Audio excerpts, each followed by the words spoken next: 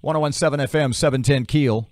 Robert J. Wright and Aaron McCarty, since you have such a long-term relationship with this young lady, would you do the introduction and tell us about why Miss Belinda is here from the YWCA? Wait, I just did it. Dr. Belinda Roberson is the executive director of the YWCA. Doctor, congratulations. Yeah. Wow, that's awesome.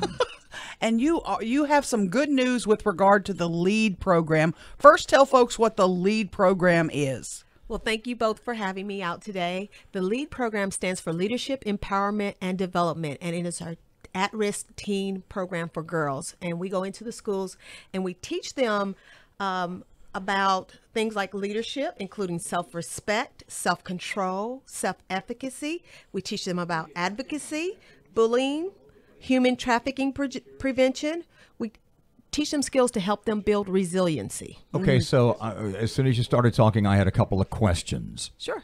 And my first one is, how do you define at risk? What is at risk? These are the young adults that do not have the advantages that the young adults growing up in, let's say, median households, where they may not have the resources that some of the other kids have that are growing up in higher income households. And then you said something. Go ahead. I'm sorry. And the good news you just got news about a grant to help fund the program, right? Yes, we got fantastic news from the Peyton Manning. It's actually the Payback Foundation. It was founded by Peyton and his wife, Ashley, back in 1999. And they have, for the last 20 years, given away $14 million in grants to organizations here in Louisiana, Colorado, Indiana, and Tennessee to help support organizations that educate at-risk youth.